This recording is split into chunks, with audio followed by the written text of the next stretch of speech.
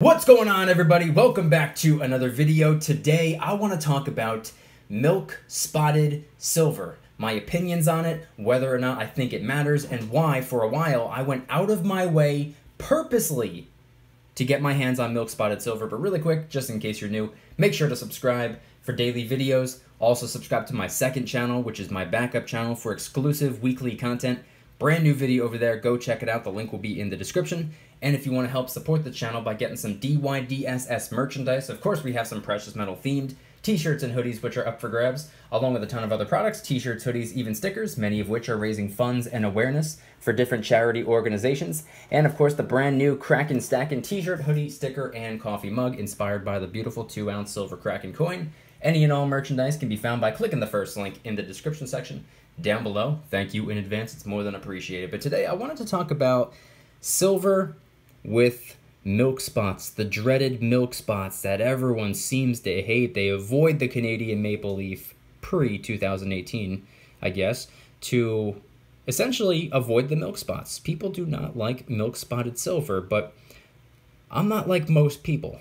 For a while, I was going out of my way to get my hands on as much milk spotted silver as possible. And every single maple leaf you see sitting here on screen is considered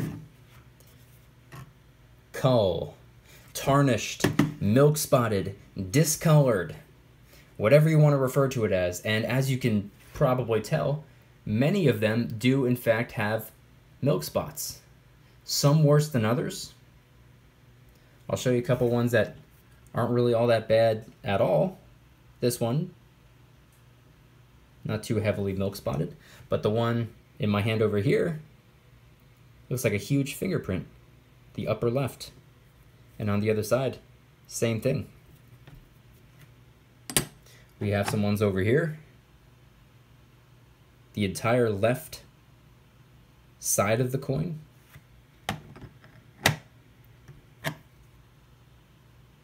This one's kind of all over the place. People do not like the way this looks. People hate milk spots. But like I said, I'm not like most people. The reason I say that is because I've found in my little over 2.5 years of stacking, I know it's not a very long time, but I've learned a lot. One thing that I learned is that silver is silver. Milk spotted silver is still silver. Tarnished silver is still silver. Scratched up silver is still silver.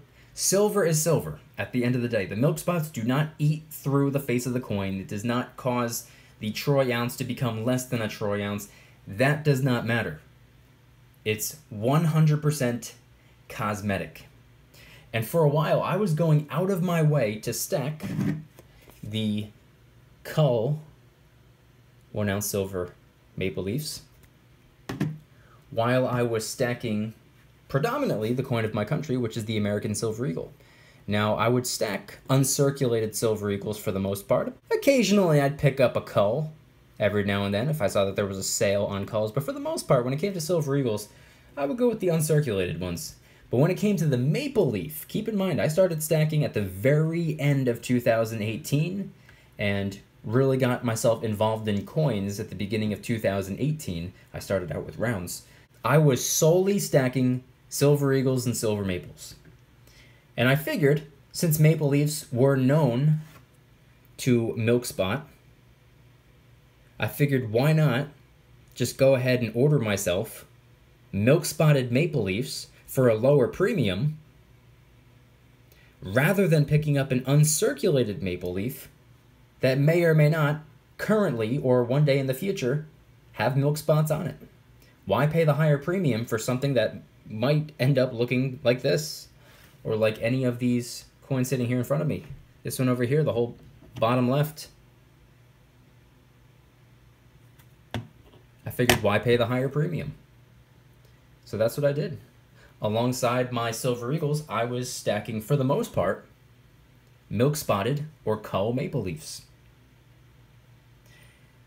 Now I wanted to talk about this because it is purely cosmetic. A lot of people don't like it for that reason right there. They don't like aesthetically how it looks. Let's be honest. It's not very attractive, but truth be told, if you get your hands on a piece of silver that has milk spots, odds are it's real. Odds are it's authentic. In a weird way, the milk spots prove that it is in fact silver. Unless, of course, you fake milk spots on fake silver. I don't know how that would work, but it's purely cosmetic. But there is one reason that milk spots do in fact matter. Like I said, silver, it doesn't matter to me, but there is an example of milk spotted silver that does in fact matter. And that would be the collectible pieces of silver, the commemoratives, the anniversary coins, the milestone coins, the special coins. And if they're coming from the Canadian Mint, the Royal Canadian Mint, if it's pre-2018, odds are it either has milk spots or it will one day in the future. So if you got your hands on some coins pre-2018, and they're part of a collection, part of a series, part of a set, that's not something that you would really enjoy looking the way that some of these coins sitting here in front of me do. Now, in 2018, they changed up their minting process, their minting procedure, and evidently there will be no more milk spots. I guess we're going to have to wait it out and see if they develop over time, but so far so good. Now, I do have a 30th anniversary silver maple leaf over here, uncirculated, and I keep it in this little capsule. Now, the 30th anniversary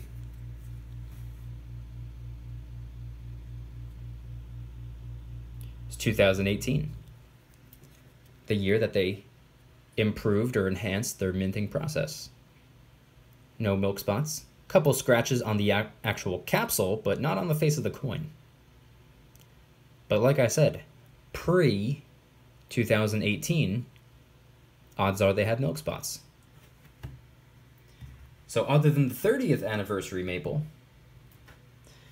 I also have a 25th anniversary maple from 2013. 2013 is pre-2018, so guess what this somewhat special coin has? It has milk spots. Now, I did not pay a premium for this. This was actually given to me randomly because I ordered random cull silver maples. So I got this with the random maple leaves that I had been ordering.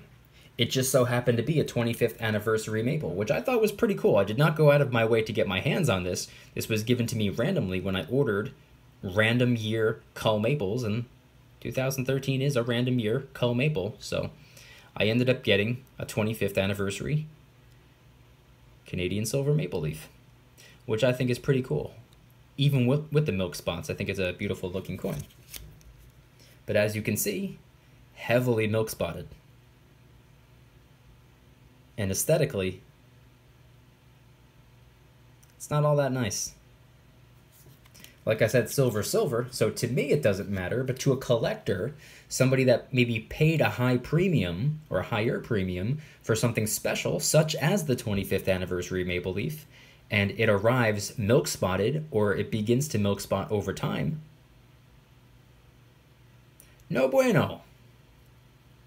So that's an example of how milk spots could, in fact, matter, but they do not matter to me because I'm not a collector. I don't start and complete sets and series or anything like that. I go for the silver that I can get my hands on for the lowest possible premium, and maple leafs in general carry a lower premium, and it gets even lower if you order cull maples. And there have been times where I completely wiped the shelves clean. I ordered as many as different precious metal dealing websites had left in stock. Wiped them out completely because I was trying to get my hands on as much pure silver, low premium as I could get my hands on. And the milk spots lowered the premiums for me, so I figured why not stack it? I'm stacking for weight at the end of the day. I'm not stacking for the way that the coins look. It doesn't matter to me how they look. If I was going for looks, if I cared about the appearance, I probably wouldn't be stacking the same coin over and over and over and over again. These are all exactly the same, aside from the year. We have a 2015, a 2011. I would order the random year cull Maple Leafs. So that was one of my strategies starting out, and I believe it worked in my favor. Now one could argue, well, if you pick up silver with a lower premium, when you go to sell it, you're not going to get a high premium. The way I see it is, I personally don't care because I have no intentions of selling. That's not why I'm stacking silver. I'm stacking it for the long term. It's wealth preservation for years or decades down the road. And plus, if and when I ever chose to sell, which I have no desire to, even if I sold below spot today, that would still be probably $10 more than the amount of dollars that I put into these in the first place. Because I got a majority of these Maple Leafs, I got a majority of my silver in general, when spot price was in between 13 and 15 bucks. Now, of course, I could get a larger dollar amount back because the value of silver has gone up since I got my hands on all of these Maple Leafs right here. But keep in mind, it might be counterproductive to trade these back for cash. Because sure, the value of silver went up, but the value of the dollar went down. So it's almost as if nothing happened at all. If I were to trade or convert all of these into cash, into currency, into fiat, sure, I might have a larger amount of that fiat, but it's a larger and weaker amount of that fiat. So it's as if nothing got done at all. That's the way I see it. That's the way I've always seen it. I've always been stacking for weight. I've never cared all that much about collecting coins or going after different series or sets with higher premiums. None of those have ever really appealed to me all that much. Sure, they might look cool. I might really appreciate the beauty, the art that the coin showcases. But if it has a high premium, generally speaking, it's not for me. So for the first 2 out of 2.5 years of stacking silver, I was predominantly stacking Silver Eagles. And second in command for my stack were the Maple Leafs. Now, I didn't strictly go after milk spotted silver, but if I was going to order a Maple Leaf, I would say probably 75% of the time I would order culls. Now, sometimes they were sold out, but Maple Leafs, even uncirculated Maple Leafs, still were a very low premium. So I would order those if I couldn't get my hands on culls. So 25% of the time, I would probably go for the uncirculated ones, and I have separate tubes dedicated to uncirculated. This is just one of my tubes of culls. So I hope this video can spark a little bit of a conversation. I am in no way, shape, or form a financial advisor. So don't take anything that I ever say on this channel as financial advice. It's for entertainment purposes only. But I'm curious, what are your thoughts? I'm hoping that this can initiate a discussion in the comment section. What are your thoughts on Canadian silver Maple Leafs? Do you avoid them? I know a lot of people practically boycott the Canadian Maple Leaf because of milk spots. Do you have any experience paying a higher premium for a coin from a collecting set or series that showed up with milk spots? Or maybe it developed milk spots over time? How disappointing was that to you? What are your thoughts on Canadian silver Maple Leafs or milk spotted silver in general? Let me know in the comments. And if you guys are interested in joining the Precious Metals VIP Club, where I can do things on my terms, not on YouTube's terms, and I have privately held VIP-only live streams. They're smaller and easier to manage. I can read more comments. I can respond to more people in real time. You can watch every single YouTube video commercial-free, no advertisements. You can get your name added to an outro shout-out board. You can get a personalized discount code with year-round discounts. You can get giveaway access. You can get heads up when different silver sales are going on different websites, and much, much more. If you want to join the Precious Metals VIP Club, I'd be happy to have you. You're invited. It'll be the first link in the description. And if you guys enjoyed today's video, please hit that like button. If you guys like me, make sure to subscribe. New videos every single day, 365 days a year. Also subscribe to my second channel, which is my backup channel for exclusive weekly content. Brand new video over there. Go check it out. The link will be in the description. Trying to hit 2,000 subscribers, and we just hit 1,000. I appreciate that. And if you want to help support the channel in the biggest possible way, please consider getting yourself some DYDSS merchandise. Of course, we have some precious metal themed t-shirts and hoodies, which are up for grabs, along with a ton of other products, t-shirts, hoodies, even stickers, many of which are raising funds and awareness for different charity organizations. And of course, the brand new Kraken Stackin' t-shirt, hoodie, sticker, and coffee mug, inspired by the beautiful 2-ounce silver Kraken coin from Canada. Thank God it is post 2018, so hopefully no milk spots on that. Any and all merchandise can be found by clicking the first link in the description section down below. Thank you in advance. It's more than appreciated. And I want you guys to head on down to the comments and let me know, once again, what are your thoughts on milk spotted silver? Do you avoid it? Do you hate milk spots so much that you refuse to stack something that has milk spots?